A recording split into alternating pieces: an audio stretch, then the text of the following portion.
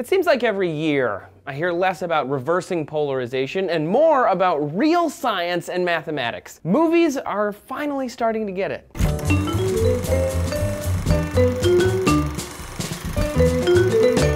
Hey there friends, it's Trace here, your friendly neighborhood DNews host. When it comes to science and film and television, the entertainment industry really made us all believe that a phone can hack anything, and that a scanner can show us exactly where that blood spatter came from. But in reality, science is a hell of a lot more complex and granular than all that. In The Amazing Spider-Man 2, the director Mark Webb took the time to make science an integral part of Peter Parker and Spidey. You know, actually in the first movie when we were talking about the swinging, we came up with an equation to define how quickly he would swing and the tangential acceleration for to make everything feel real. And that's what our animators do every day. They replicate the physical world to make that stuff look real. Sometimes, for films, science is just too rigid and creative liberties need to be taken. But you can't just say, reverse the polarity, like in the old Star Trek days. The spies, the police, the forensic shows, they've all turned technology into something more like magic. But audiences have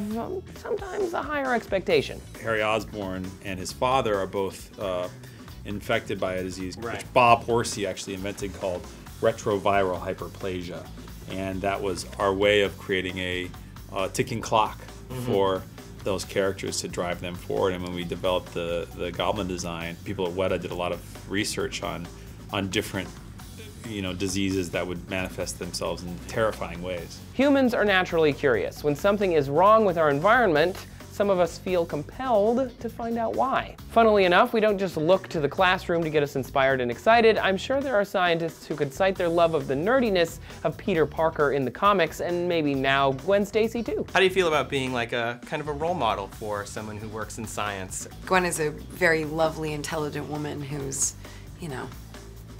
blazing her own trail through the science field. And she's getting a scholarship to Oxford, which is pretty fantastic. Fortunately, there are specialists working with modern superhero films to keep the science accurate, and fans who call them out on their mistakes. When we were first researching this movie, we went to a couple labs and learned about biology, and I was like, oh my God, do people know about this? This is amazing, this is the best. Nerd is definitely something that is at the forefront of our worlds today.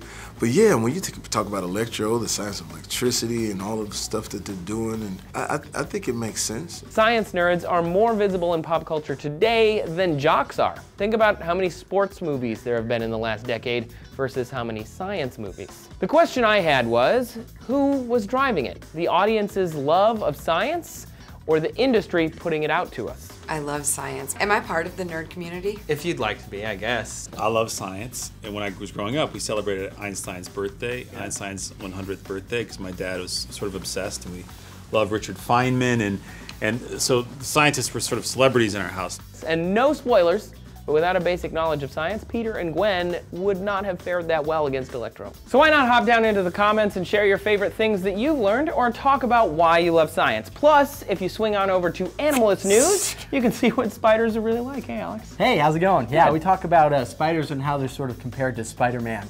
They're amazing spiders, man. Anyway, you can tweet at us at DNews, or come say hi to me at Trace Dominguez, and don't forget, watch Animalist too. Thanks for watching. See ya. Bye.